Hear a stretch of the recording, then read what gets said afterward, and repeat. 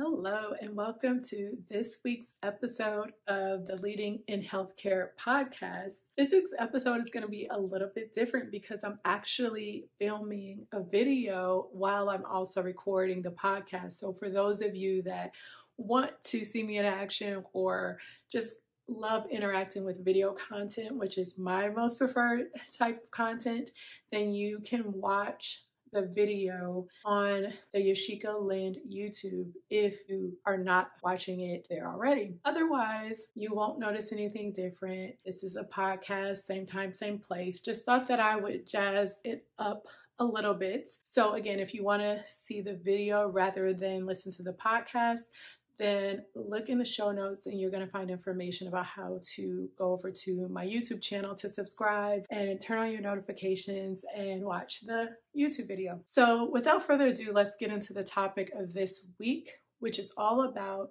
overcoming your inner critic. Some of you may or may not know, but in December of 2020, I believe, I started a personal mastery membership, which was a 12-month membership where I took a handful of ladies through lessons and things that I've learned throughout my life in order to be the successful person that you see sitting in front of you. And the premise, or one of the premises for sharing that knowledge, was that I am a firm believer that thoughts create things. And us humans typically have about 80,000 thoughts a day. Now, here's the important part to note about that. Of those 80,000 thoughts, about 80 to 90% of them are the same thoughts you thought the day before and the week before and the year before. So we're not really changing what it is that we're thinking about, number one. And number two, studies have shown that most of those thoughts are negative. And that just broke my heart, because what it means is that even though you may feel that you want to move forward and you want to progress and you want to do better in life, when you're thinking these incessantly negative thoughts over and over, day after day, sometimes all of the hard work that you're trying to do is negated by the thoughts that you think on a day-to-day basis. So this is important for you to understand as you start to move into overcoming your inner critic. Last year, I also did, I think it was like a 5-day challenge on self-love. And that was probably one of the highest participation rates that I've ever experienced in a program. But through that program, it was also one of the most favorite programs that people went through, because I took them through 5 key days of learning to love themselves more. One of the things that we went over, though, was self-love and learning how to talk to ourselves in a better way. And that seemed to be one of the hardest days that everybody went through. And the feedback that I got was phenomenal around how hard it was to learn to forgive yourself and learn to talk to yourself in a more respectable and more loving way. If you don't get a hold of this inner critic, it doesn't matter how much work you do in your career and in your personal life, you are going to undermine your success that you could realize as a leader and a success that you could realize in these personal relationships. And oftentimes this inner critic is not stemmed in anything other than, when you get to the root cause of it, a lack of self-respect, a lack of self-esteem, which is all, when you get down deep into it, a lack of proper self-love. Without getting this inner critic under control, you damage your relationship with yourself, with your relationship with the people that you care about, and you also undermine your professional career as well. So your inner critic is basically what some may call negative self-talk or negative thought loops.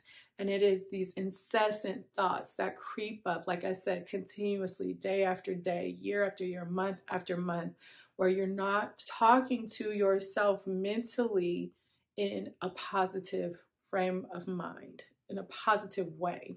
These thought loops usually stem from the conditioning and the experiences that you've had thus far, from the time where you were a child up into where you are now. This negative self-talk stems from the experiences and the conditioning that you have had as a child up until now. When these things, this conditioning, these experiences don't go in the way that you would expect them to go, and you couple that with the immaturity of our cognitive and emotional abilities, what you will have is a flawed belief system that occurred when you were less mature that inhibits your progress in today's time. This is powerful because these beliefs are limited. This emotional reaction based on what we picked up in past experiences is also less than optimal. However, the way that we're wired, once these beliefs are hardwired into paradigms, we experience the world through that flawed lens because of something called confirmation bias, which we tend to filter in or look for things that align with the way that we believe. And if we believe in a flawed system, if we believe in things being negative, or if we believe things based on our conditioning and our past experiences that have been hardwired, even though we weren't mentally and emotionally mature, you can see how your inner critic can start to cause some problems for you, even though there may not even be a problem presently. You can start to see how this inner critic can cause you difficulties. So we can talk about this inner critic for a long time. In fact, that could be a whole nother podcast in itself. But what I would really like to do is teach you some things that you can do to overcome this inner critic so that you can realize more success in your personal and professional life. However, if you do want more information about that self-love class that I taught last year, I will link the replays with all the materials and all the videos if you want to go through that class on your own in the show notes. So take advantage of that if self-care, self-respect, self-esteem is something that you struggle with and you would like more help in that area. It was, again, a very powerful way to spend 5 days of your life. All right, so I told you all about the inner critic, what it is, how it results, but the title of the episode is how to overcome your inner critic. So I want to give you 2 of my top tips for you to be able to overcome your inner critic. So number 1, you're going to need a notebook for this. And I want you to carry this notebook around for, maybe let's do it for 2 to 3 days. Because remember, you think the same thoughts over and over again. And what you're going to be doing in this notebook is writing down all of the negative thoughts that you have throughout the day. At the end of the day, I want you to take a little bit of time to look at what you've written down. And I want you to start to write down the opposite of what you wrote down as your negative thought. This does 2 things. Number 1, it starts to make you more aware of the way that you talk to yourself, because sometimes being aware of it is enough to understand how ridiculous and harmful it could be and to get you to change when it starts to occur in real time. Number 2, what this does is it gives you a basis for creating affirmations for yourself so that you can begin to hardwire in new thoughts that are more positive and more conducive to your success as a leader. So for instance, if one of your thoughts that crops up is, I'm never good enough. Anytime I'm in a meeting, I feel like I just don't know what I'm talking about. Maybe the opposite of that would be, I always know what I'm talking about in a meeting and I speak so eloquently and so knowledgeable and everybody values what I share in a meeting, right?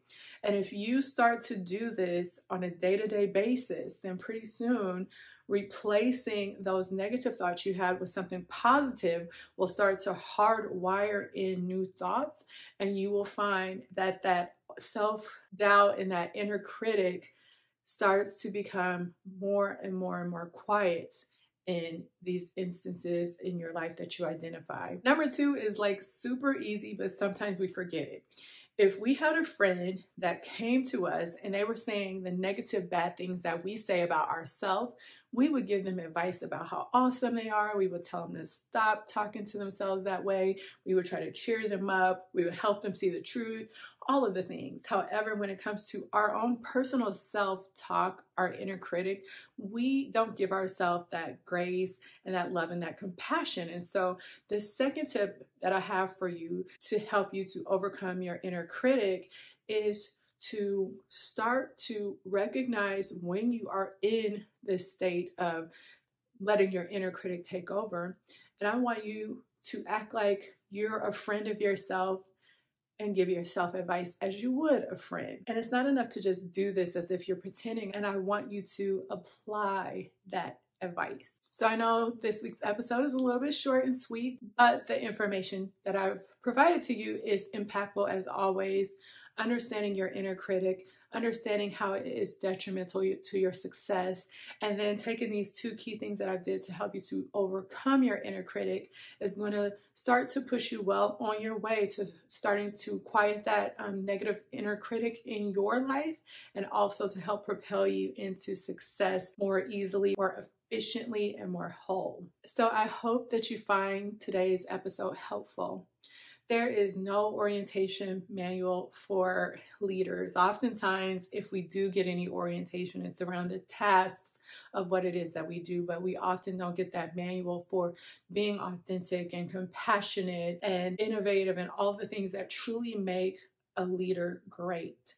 And so if you like what you hear in this podcast, I invite you to download it. I invite you to share with a friend, rate, leave me a comment, share this with someone else that may need to hear it, because like I said, we as leaders in healthcare are sometimes just thrown to the wolves and have to figure it out for ourselves. And if you want to learn more about how you can work with me either in your organization or work with you as your coach and help you overcome some of your leadership hurdles or even some of your personal hurdles, then you can find more information about how to work with me in the show notes, or you can go to www.yashikalind.com for more information on that. And I will see you or talk to you in next week's episode. Take care. Bye.